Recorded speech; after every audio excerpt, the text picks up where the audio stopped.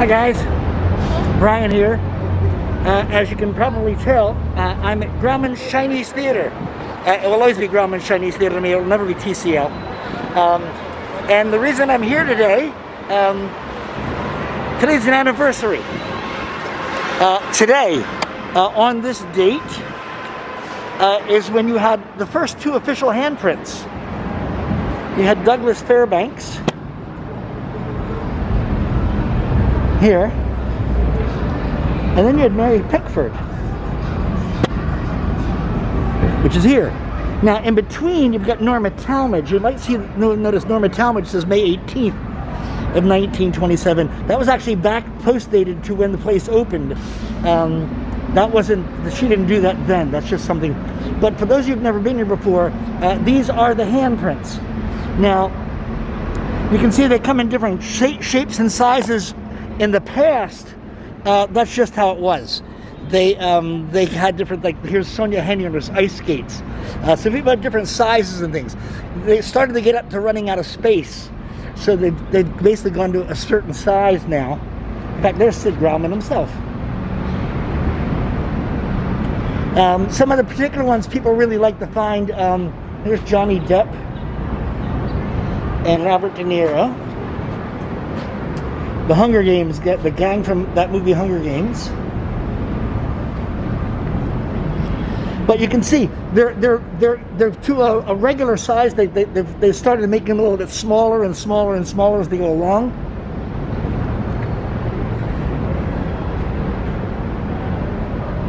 Yippee-ki-yay. And you know, you do this because you earn it. I mean, you know, you work your ass off and whatever, and you do this kind of stuff, which is why you basically earn one of these, unless you're Martin Lawrence. But otherwise, yeah, it's you know, you work your ass off for a long time for a lot of these people. Now, there are particular stories that I like to talk about. First of all, Jimmy Stewart right here. You'll notice Jimmy Stewart did his on Friday the 13th. He made it a point.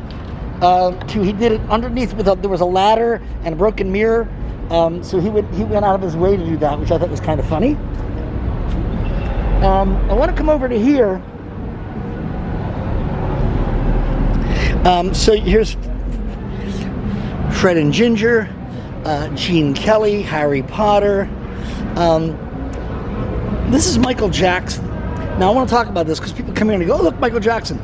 They did this after Michael Jackson died, and they did this in his children on January the 26th of 2012. They brought his glove and his shoes, and those were his kids' handprints. Okay, that's cool. And then not long after that, in a basement in a casino in Vegas, he'd done an event, and they found this in a basement in Vegas, and that's Michael's actual signature and his footprints. And he did this on June of 1980, what is that, 89. Now, I've done numerous interviews. There's Al Jolson's knee prints. See, people did personal things. Some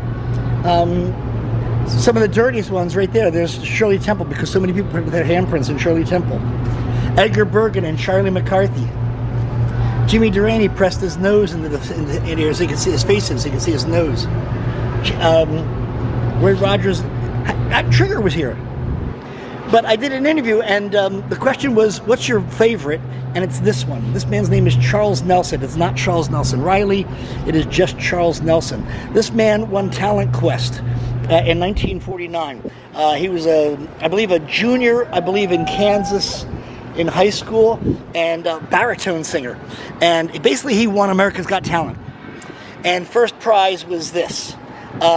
He did some other things. He did some radio shows and stuff like that, but never really, I mean, this is what he's most known for, if you really think about it. I think it's kind of funny. Now, I said, you see how they're different sizes now, but they started getting into single sizes. Oh, by the way, there's John Wayne's footprints and his handprints. This is the part, remember where in I Love Lucy, when her and Ethel wanted to steal John Wayne's footprints from right here? Quentin Tarantino, you might, I don't know if you can tell, but on the bottom of his shoes it says, fuck you, because that's Quentin Tarantino. Whoopi Goldberg cut out part of her hair and put her hair in the cement. Now look at this. See, now this is what it's coming up to now, because it's really getting tight. So they're starting to do these this size. So you've got all these different people here. This was a fun one. I was here for this one.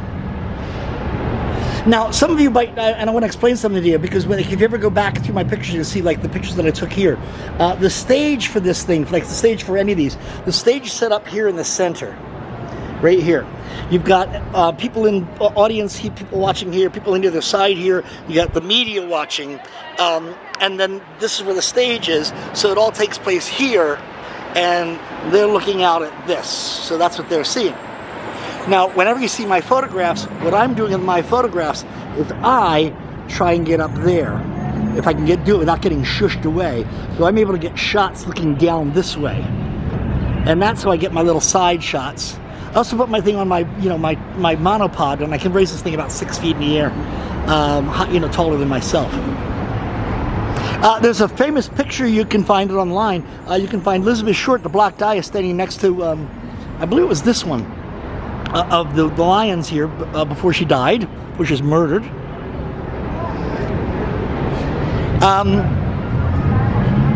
It is open for tours.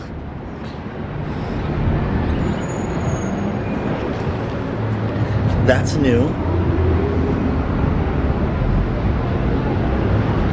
But it is open for tours. I know they've opened the theaters, I guess, for, I don't know what's showing now, but I know that part of this, some of the theaters are open. Late Burt Reynolds.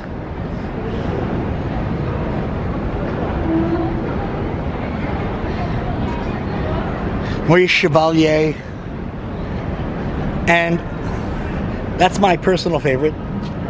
The most beautiful woman God ever created, Myrna Loy.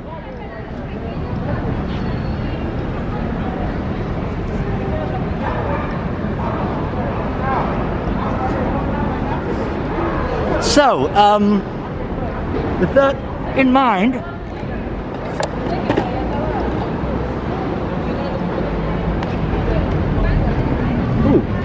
coming to you from Grauman's Chinese Theater, by